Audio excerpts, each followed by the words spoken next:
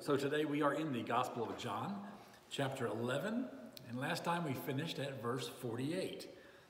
Jesus, at this point, has done the incredible, impossible miracle of, as a final sign before his sacrifice on the cross, proving that he was who he claimed to be. And we had seen two reactions to this, as many believed in him, as he confirmed the faith in many others as well. But it also became the turning point in the ministry where those that refused to believe in him just couldn't stand it anymore, and they doubled down on getting rid of Jesus. This is probably not the most enlightening, uplifting teaching because of the content we have here. But we're going to start our teaching at verse 49, but for context, I'm going to pick it up and touch back on from verse 45. So in the New King James Version, we're reading from the Gospel of John, chapter 11, verse 45. Then many of the Jews who had come to Mary and had seen the things Jesus did believed in him. But some of them went away to the Pharisees and told them of the things Jesus did. Then the chief priests and the Pharisees gathered a council and said, "What shall we do? For this man works many signs. If we let him alone like this, everyone will believe in him. And the Romans will come and take away both our place and our nation."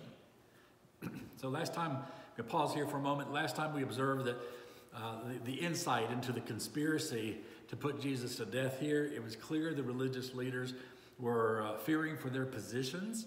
It was also clear that they had no fear or faith in God himself. They're supposed to be serving him. They're supposed to be teaching others about him. But their fear was not of God, but that they wouldn't be big shots anymore in the area. They'd maybe lose their jobs. Maybe they'd lose their high standing and status in society as they were found out to be who they really were. So we continue in verse 49. And one of them, Caiaphas, being high priest that year, said to them, "You know nothing at all, nor do you consider that it is expedient for us that one man should die for the people, and not that the whole nation should perish." Now, this he did not say on his own authority, but being the high priest that year, he prophesied that Jesus would die for the nation. And not for that nation only, but also that he would gather together in one the children of God who were scattered abroad. Then, from that day on, they plotted to put him to death. Therefore, Jesus no longer walked openly among the Jews, but went from there into the country, near the wilderness, to a city called Ephraim, and there remained with his disciples. And the Passover of the Jews was near, and many went from the country up to Jerusalem before the Passover to purify themselves. Then they sought Jesus and spoke among themselves as they stood in the temple. "What do you think? That he will not come to the feast?" Now, both the chief priests and the Pharisees had given a command that if anyone knew where he was, he should report it, that they might seize him. So I'll conclude there, verse 57 at the end of the chapter. So again, let's take a look at what was going on here. When the religious leaders said that the Romans will come and take their place, they meant the temple in Jerusalem. When they said they take away their country, they meant at least the region of Judea, but probably all of Israel. I find it just so ironic. The main thing that set Israel apart from the others surrounding them in the other countries was monotheism, right? The belief in one true and living God, Yahweh, as we say sometimes. His name is unpronounceable to them, but they were unique and set apart in this idea. They didn't worship many different gods. They didn't worship, non-living or living men or dead as gods. They didn't worship imaginary gods that were controlling the weather and nature. They didn't make idols, carving them with their hands and worship those. And yet, it was in the religious leaders' attempt to preserve what they considered their own, the temple to God in Jerusalem, that God's temple had literally become an idol, become a man-made idol for these religious leaders. Kind of wild, isn't it? They feared the God of the other countries so much, namely Caesar, the emperor, who considered himself to be God. They were afraid that he would come and destroy their God, the temple, if Jesus were to gain political power. Yeah, kind of odd. It was so important to them that they were literally willing to kill Jesus to preserve their God, their idol, their temple, as they saw it. But we think, obviously this is odd, but we see in Psalm 2, the very second Psalm, verses 1 and 2, it says, "Why do the nations rage and the people plot a vain thing? The kings of the earth set themselves, and the rulers take counsel together against the Lord and against his anointed." See, Jesus had always talked about the kingdom of God, not an earthly kingdom. In the many parables, in the Synoptic Gospels, we see many parables, and there's a sharp contrast between the kingdom of God and the earthly ways. So that was a contrast Jesus was always making and saying, these are two different things. This is the way it works. But the religious leaders that were there refused to see it. No, they still considered the temple of God to be their place, belonging to them, not to God, and they worked to build an earthly following instead of building the kingdom of God. Sadly, many church leaders today actually do the same thing, thinking of the church as theirs instead of the church as being God's, that it really belongs to Jesus. So the life lesson for us, wherever we are, whatever we're doing in the kingdom, in the planet, is work to build up the kingdom of God and give your worship only to the one who's worthy, Jesus. Work to build up the kingdom of God and give your worship only to the one who's worthy, Jesus. Now, we've seen in history that embracing Jesus and following him results in blessings and prosperity for a nation. So, let's lay aside the notion that these religious leaders were honestly concerned that the Romans would be irritated as Christ's gospel advanced. I don't really see that as something that was a reality. I've seen others that have commented, very strongly, this was utterly false. This was never even a thought that went through their minds, but it went through their mouths, though. But following Jesus has never been harmful to a kingdom, to a province, to states. Never was harmful to Rome as a people, but it was highly beneficial. The Romans had no fear of people believing in Jesus. They left him alone. In fact, Jesus taught men to give tribute, to pay their taxes to Caesar. He said not to fight back against people when they were doing evil to them. He taught them, go an extra mile. If they force you to do something against your will, to be gracious and go an extra mile beyond what you're asked to do. And even when he went to trial later on, we see the Roman governor at Jesus' trial found no fault in him. Okay, so that's verification. And Jesus freely admitted to others and to the governor, my kingdom is not of this world, but it's a spiritual kingdom. Now, on the other hand, the hearts of those that rejected Jesus, this was a different story. His own people, Israel, rejected him. That rejection by anyone ultimately results in spiritual, political, physical destruction of entire nations. In fact, we see within the lifetime of many of the people that were here at this meeting that the priest called, and obviously the lifetime of John, who wrote this, the ruin of the temple. And indeed, the entire nation of Israel was totally destroyed. And it wasn't because Jesus was made a political ruler and seized power, but it was a result of the lack of belief in Jesus. So what was the real danger they were facing? That the Romans would move against the Israel nation because of the priest's attitude? Probably.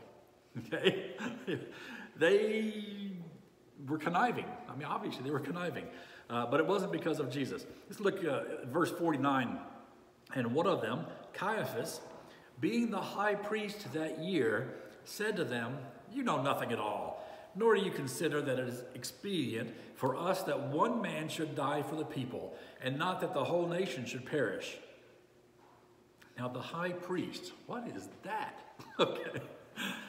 Well, back before the Jews were exiled, as you read through the Hebrew scriptures, we see that God had established a priesthood through the Levites, through the family of Levi. He led his people through Moses, then through Joshua, through Judges, through the prophets, in fact. And then Israel wanted to be like the other nations. They wanted to have their own king. And that's really what got them in trouble. And eventually they got exiled away from their country. Well, after a period of time, they came back in. After that exile, they reestablished this authority from God through the priesthood. The high priest that they put in place was responsible to serve in the most holy place in the temple. The high priest was by divine appointment. It really was something that God had said, this man should be here. This was the heir male to the house, usually the oldest male in the house of Aaron. He was appointed for the entirety of his natural life, and then it passed down to his eldest son. But in those days, they changed things up. They made deals with the Roman powers.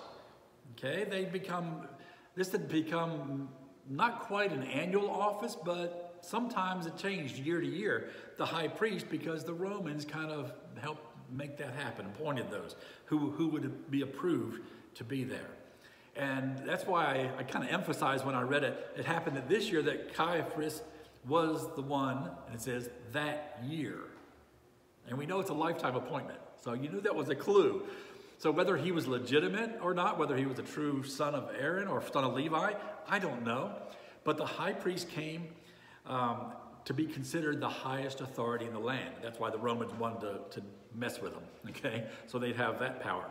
They were looked on, the high priests were looked on as a political, kind of like a political king without the title, to the Israelites. But their primary duty was supposed to be religious duties, not political, kind of to keep people in line by appealing to them through their religion.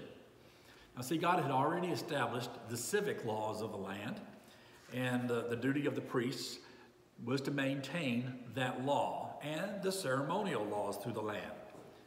Again, in Jesus' time, the Romans had taken over the area, and a lot of the religious leadership had been established by and corrupted by those in Rome.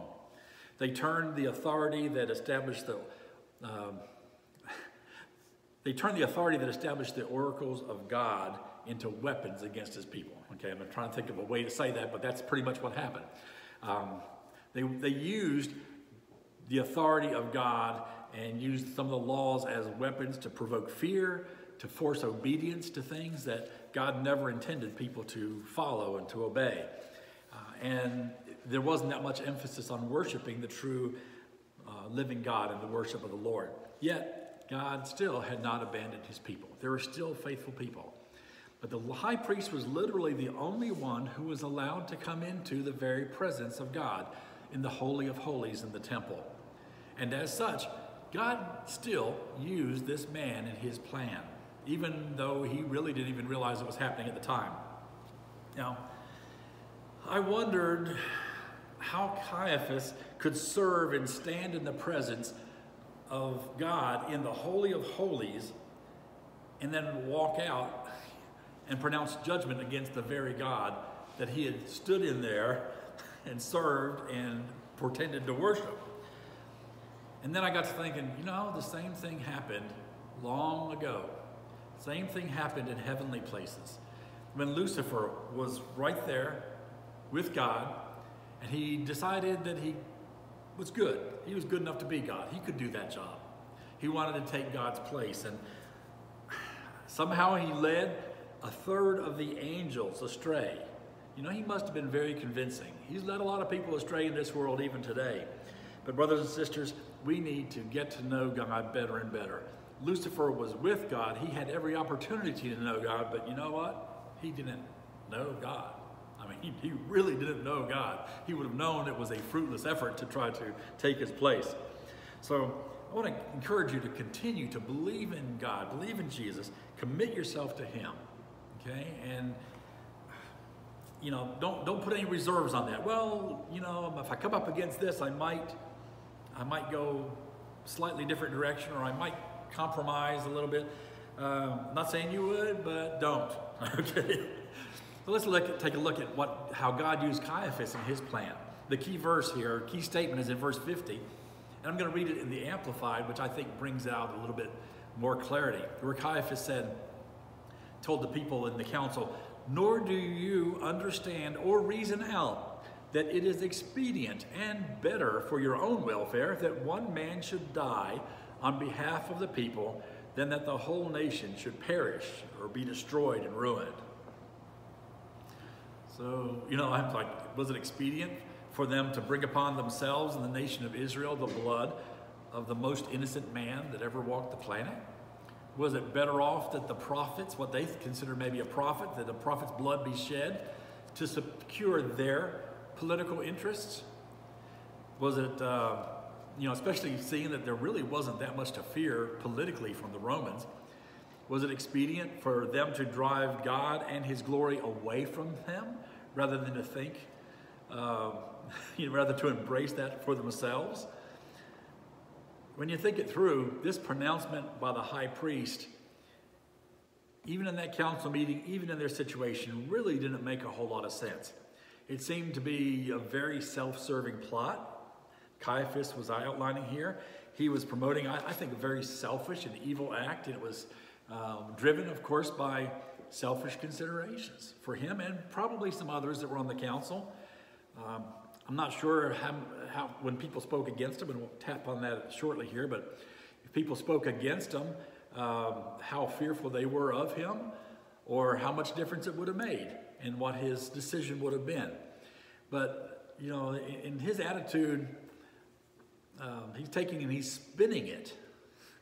We never see that in our politics today, do we? But they put a spin on it, so it's like, we're going to save our entire country. And we're going to benefit all of you by putting this man to death. And we know that only brings shame and ruin to everybody that's involved.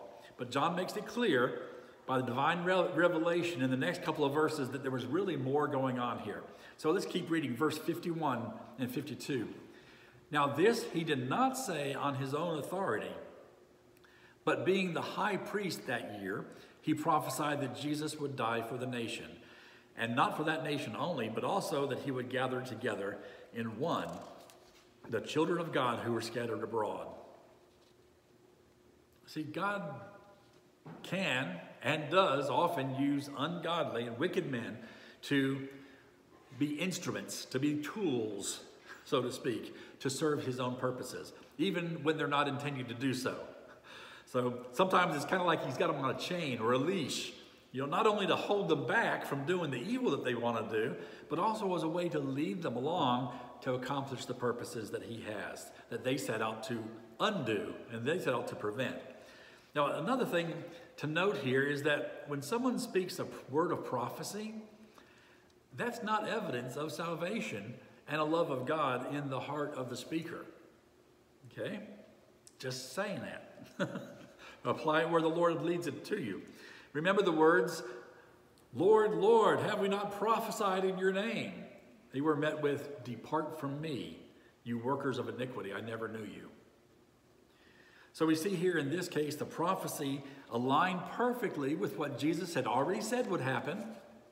This guy was trying to oppose Jesus, but it was aligned perfectly. Jesus talked about how he would be dying for the country before.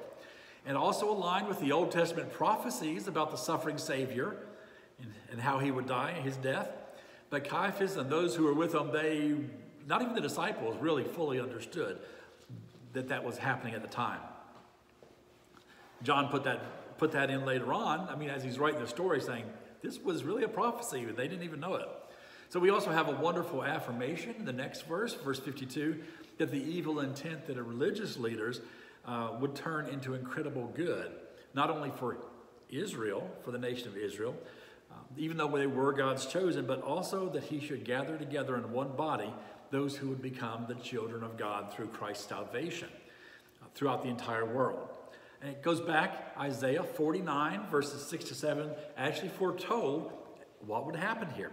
He, that is Father God, says, "It is too light a thing that you should be my servants to raise up the tribes of Jacob and to restore the survivors of the judgments of Israel. I will also give you, he's talking about Jesus, I will also give you for a light to the nations, that my salvation may extend to the end of the earth. Thus says the Lord, the Redeemer of Israel, Israel's Holy One, to him whom man rejects and despises, to him whom the nations abhor, to the servants of rulers, kings shall see you and arise, princes, and they shall prostrate themselves because of the Lord, who is faithful, the Holy One of Israel, who has chosen you. So I think they're very powerful words in there. There's lots of meanings, but I'm going to kind of focus on the Holy One of Israel here being despised and rejected. And as much as God loves and wants to bless Israel, he says it's too light a thing that Jesus would die for just one nation. You ever think about that?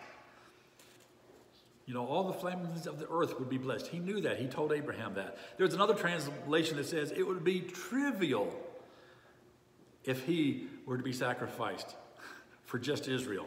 The Hebrew word there brings the connotation that it would be dishonoring, almost contemptible for that to happen. It's a very strong word that's translated as too light a thing or too trivial. And, it's just a preview of the honor and glory that our Lord Jesus Christ is worthy of today, and that's been already given him for centuries, for millennia by the angels. And in the future, we know that all mankind will bow to him and indeed declare that he is the Lord and Master of all. Now, you may remember back in chapter 10, Jesus had told him that he had sheep that were not of this fold, not of Israel only, but there would be one flock and one shepherd. So that's what we're seeing happening here. The teacher has said that, one teacher said that Caiaphas' vision just wasn't big enough, and he made that prophecy. And verse 53 then tells us, then from that day on, they plotted to put him to death. They plotted to put Jesus to death. Now, if you've been following in John, it almost seems like there's nothing new here. Okay, we read before that the religious leaders wanted to kill Jesus. I'm going to hit a few verses. John 5:16. For this reason the Jews, and when it says the Jews, it means the religious leaders primarily here. For this reason the Jews persecuted Jesus and sought to kill him because he had done these things on the Sabbath. John 5:18. Therefore the Jews sought all the more to kill him because he not only broke the Sabbath, but also said that God was his Father, making himself equal with God, as if anybody ever doubted that he claimed he was God. That's why they wanted to kill him. John 7:1. After these things, Jesus walked in Galilee, for he did not want to walk in Judea because the Jews sought to kill him. John 7:30. Therefore they sought to take him, but no one laid a hand on him because his hour had not yet come. John 10:31. Then the Jews took up stones again to stone him. And a few verses later in verse 39, therefore they sought again to seize him, but he escaped out of their hand. And just a few days earlier, when Jesus had told his disciples he was going to Bethany near Jerusalem to wake up Lazarus out of his death sleep, we read that Thomas, also called the twin, said to his fellow disciples, let us also go that we may die with him. I mean, everybody understood what was going on. So this idea that they wanted to take Jesus out was not a new idea. So what's this about? Well, now they'd gotten the green light from the main man, from the big cheese. The high priest himself said it is expedient and better for your own welfare that one man should die, and they were talking about Jesus. Now this word in the original, again, made it very clear. For the word expedient made it very clear. It meant it's helpful, profitable, and necessary action that needed to be carried out by whoever was listening at the time. The mindset was this: never mind about his miracles, his teaching, the beauty of his character, or even that he's the Son of God. His being alive is a danger to our agenda. I vote for death. And he was the head honcho. So from that point forward, they personally, to persons and collectively took on the task to do whatever they could do to put this man to death. Now, wouldn't it be neat to be a fly? We got little flies on the walls here. To be a fly on the wall there at the Sanhedrin Council meeting. There's like 70 different people there. Now, we don't know what the discussion was, but we do know some of the points were Lazarus is alive and he was dead before. Okay? He was dead and gone. We also know that, Rome wants power, and maybe we can kind of turn this into something that we can say, well, Rome will want to kill him for us, which obviously later on we'll see is unsuccessful. He died on a Roman cross, but it was not because of Rome saying he was guilty of anything. And also, they were saying that Jesus wanted insurrection, but he didn't want insurrection. He was wanting to show that he is the resurrection and the life. And when there was conflict between Jesus and the Jews, we also see what came of that because of Jesus' persistence in still showing mercy and grace and kindness to those that were opposing him. We see every time that someone on that council, some of the Jews, the Pharisees, the leading rulers, some of them actually stepped up and started believing in Jesus. And so this council started to get tips. There's more and more people were coming to Jesus. And I can't help but think that some of them actually stood up for Jesus, despite the fact that they were probably mocked. In fact, we know Nicodemus was mocked when he said just a word of common sense a few chapters ago. And they just mocked him and said, oh, what are you, one of his disciples? Or, are you going to follow him too? Or, they just kind of made fun of him. And so I'm guessing that there were probably some that stood up. And I think that's what we saw happen when Caiaphas' words came out saying that you don't know anything at all. Okay? Because it didn't make sense to me for them to say things like, this man is dangerous. I'm sure he would agree with that. And that we were going to lose our nation. I'm sure he would agree with that. But then he said, you don't know anything at all. I think that was in response to one of Jesus' believers and saying, this is God. We shouldn't be going killing God. So our life lesson here is always stand up for the right thing, even during opposition. Try to make a difference. Always stand up for the right thing, even during opposition. Try to make a difference. I think the difference that was made there is that God used the man whose intent was evil to make a prophecy of his. Okay? So it was, it wasn't an all was lost situation. But don't forget what triggered all of this. Okay, I want to bring this back into focus. With all of this scheming and plotting, it might be easy to forget that this was all brought about by one thing. Jesus had just brought to life an impossibly rotted dead man.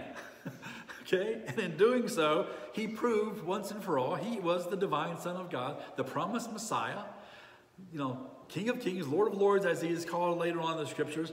It proved that all he had claimed through his teaching, through his actions, through his words and works were all true. People everywhere could have eternal life God had originally intended for them. He had the power, and Jesus is telling people that believing and trusting in him is what brings that to people. And anybody could do that. This is the best news ever. Okay? I don't want to go without saying that because that's what happened. And now they plotted to kill Jesus because of this. So there's one word for that when that happens. It's called evil. Okay? That is evil. But it would be turned around by God. We know it's going to be turned around by God all the way back to Genesis 50:20, becoming one of my favorite verses now, as Joseph had spoken, and yes, actually spoken in prophecy of Jesus. But as for you, you meant evil against me, but God meant it for good, in order to bring it about as it is this day, to save many people alive. Wow. Isn't it weird how no matter how unlikely that it would be, the people who should be against Jesus, they were. The God-man, he loved people. He spent his entire lifetime helping people, and then in his ministry, he showed it even more, showed grace, compassion, mercy, constantly used the power that he had in his hands to help people and taught words. Sometimes he even spoke his words, healed people's bodies. He didn't hold back in doing those things. Even when he was in places where he knew it would put him in danger. I mean, he knew going to see Lazarus and wake him up was going to be almost a suicide mission. It wasn't time yet. We see that. It wasn't quite his time, but he didn't hold back. Yet evil men found these things. They found other like-minded men that didn't like this happening, and they encouraged them on each other in their evil desires. That never happens today, by the way. People don't do that. Right. And they even justified themselves in an obvious wrongdoing to make it seem right. And yet, with all that collusion and power in their hands, we see it wasn't quite time for Christ's ultimate sacrifice to take place. It still wasn't time. Yet the hour had come to show his power and glory once and for all, undeniably proving his claims for all to see, but the time for his sacrifice of his life was still about a week or so away.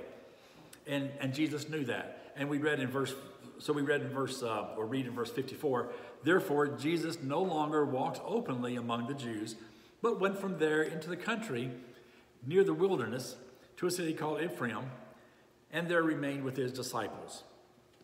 Again, I point this out all the time.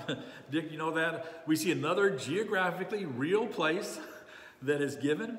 And we remember the Gospel of John was not a novel. It wasn't a work of fiction, but an eyewitness account to people that were in that area, people who some were alive when all these seasons happened. They'd heard about, they'd seen the events, they knew the places that were there. Ephraim was located in a wild, undeveloped, natural countryside about 13 miles to the northwest of Jerusalem.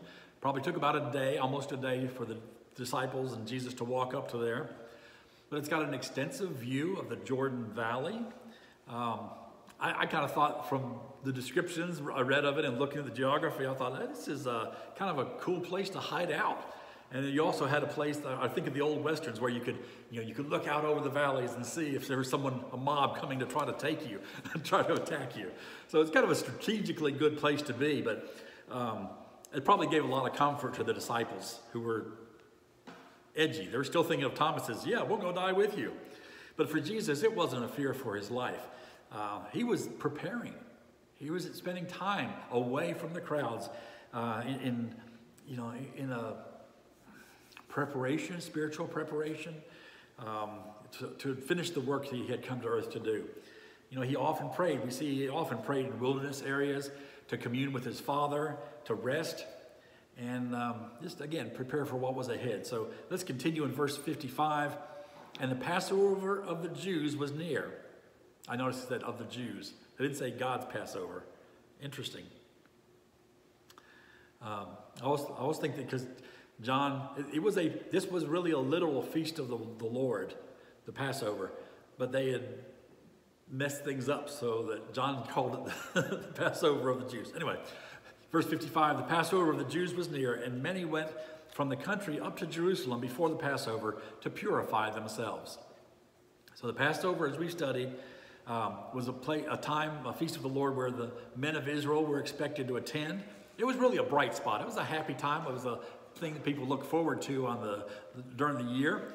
If my timeline is correct, this is Christ's fourth Passover that he would be attending, that he would be involved with during his ministry. You may remember the very first time he went into Passover, he cleared out the unrighteousness that was going on. He encouraged people to get their animals out. Don't make this place a house of God. This is a place for the Gentiles. This is where you're supposed to show others the glory of God and bring people to the true and living God. So he did that. And John doesn't record it here. Well, we're not there yet, but John's not going to record that he did the same thing a second time when he went to the Passover. So some people say, oh, was it the beginning of his ministry or was it at the end of his ministry that he cleared the temple? He had to do it twice. Shows how they weren't listening.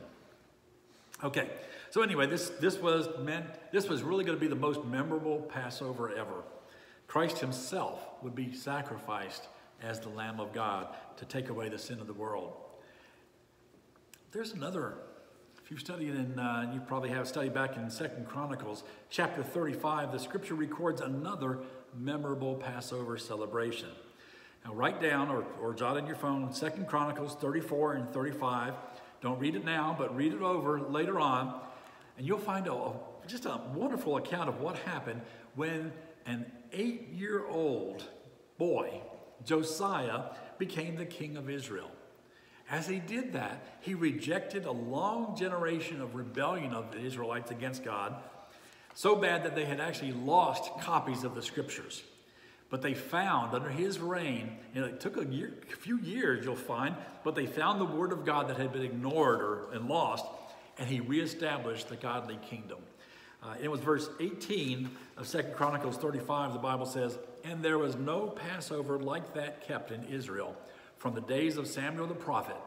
Neither did all the kings of Israel keep such a Passover as Josiah kept, and the priests and the Levites and all Judah and Israel that were present, and the inhabitants of Jerusalem."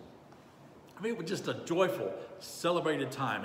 And that is, of course, until the Passover we're going to read about that we're starting to touch on in today's study. We'll get into that. I'm getting ahead of myself, but do check out that account, 2 Chronicles 34 and 35. Very interesting. Continuing now in our text to verse 56 and 57. "Then they sought Jesus and spoke among themselves as they stood in the temple. 'What do you think, that he will not come to the feast?' That was kind of unthinkable. Now both the chief priests and Pharisees had given a command that if anyone knew where he was, he should report it, that they might seize him." Yeah, the whole area was buzzing with the talk. Will he come? Will he not come? They didn't have to ask who he was. They all knew who he was, and that if he came, something big was going to happen when he came. So there's also one little thing in here, well, maybe bigger. A fact I didn't mention before about the chief priests, and most likely the high priest Caiaphas, and that was that they were mostly Sadducees. Okay? Who were the Sadducees? Well, they were a sect of religious leaders that didn't believe in the resurrection of the dead. And that's why they were sad, you see? Okay, that's how I remember it. Don't throw stones at me, okay? That's how I remember. But the Sadducees and the Pharisees, they didn't get along very well. Okay? The Sadducees were more political. They tended to be more wealthy and more powerful, especially in Jerusalem. The Pharisees were more religious-like. And they controlled the synagogues in most of the towns and cities. And as we've seen by them commenting, Jesus is up there teaching, and the Pharisees, well, what about this? Or, oh, that guy's crazy. They say stuff like that, interrupting his teaching in all these little towns, even in the areas that they didn't like, up in Galilee. But now, to their credit, on the Sadducees side, they insisted on a literal interpretation of scriptures and laws as God had given them. Now, another conflict was the Pharisees actually gave as much authority to the oral traditions, the other things that man had come up with, that they added to the Word of God, kind of like the Roman Catholic Church does today. They give as much weight to the tradition of the church as they do to the Word of God. And one of the examples of what the laws did is crazy. You couldn't work. The Bible says, remember the Sabbath day to keep it holy. You're supposed to do your work the other days. They declared that digging a hole was work of any kind. Picking up an instrument and digging a hole was work of any kind. Well, the Old Testament also commands you, if you have to use the bathroom, go out in the woods, dig a hole, take care of your business and cover it up and get back in. And so they made it illegal in some places to go to the bathroom on the Sabbath day. Okay? I mean, that was not what God said. This is what the Pharisees had done. So that was their oral tradition. That's one of the things that the Sadducees and Pharisees were at each other about. But in one area, we also see the Sadducees must not have read past, certain parts of the Bible, because they rejected the idea of the unseen spiritual world, the idea of an afterlife, the resurrection of the dead, and the Pharisees did believe in that. They taught there were angels and demons, and that there was some form of life after death, even though they didn't always agree on exactly how it all worked. And so there was a lot of infighting there. We see later on in Acts where Paul actually went into the council and instead of focusing on the things they had against him, he just talked about the resurrection. And that started a fight between the Sadducees and the Pharisees, even several years later. So it's not surprising that the Pharisees had a lot of interaction with Jesus during his ministry, and that the Sadducees pretty much ignored him, at least until he proved them to be dead wrong in their view of the resurrection and the power of God to bring life back to people. So in fact, in the next teaching, we're going to see these people actually plotted to kill Lazarus too, because he was living proof that indeed Jesus was the resurrection and the life as he claimed to be. So for different reasons, both groups wanted to get rid of Jesus. They teamed up together. They put word on the streets to report Jesus' whereabouts. Okay? What a surprise they're going to get. We'll go there in the next teaching, but now I have a few observations on these orders, and we'll wrap it up pretty soon. But this was a type of all-points bulletin put on the streets, usually reserved for extremely dangerous outlaws. And it must have been quite bewildering to the people, the common people that were there. As they knew about Jesus, they knew what he was doing. It's like, what's this APB out on for Jesus? Why do we have to report him? And the next thing is that if either group of these religious leaders had any sense of faith in God or in their duties to the community, they really would have found something better to do. Okay? They had enough problems without having to chase down somebody that was teaching people to do good. And finally, we observe that the majority of the other Gospels, Matthew, Mark, Luke, and of course here in John, where did they take place? The majority of the Gospel. We're in chapter 11 out of how many? Chapter 21? Majority of the Gospel took place in the vicinity of Jerusalem. When? After this all-points command was given to report Jesus. Much of it happened in very public places. Okay, I'll give you a hint of the surprise. The triumphal entry. That was, if you see Jesus, report him. And they're all in the streets. Yay, our king is here. They weren't out reporting him. Okay, but we find that nobody tried to turn him in until when? Until Jesus himself gave the word to one of his own disciples, Judas, to go and do what you need to do.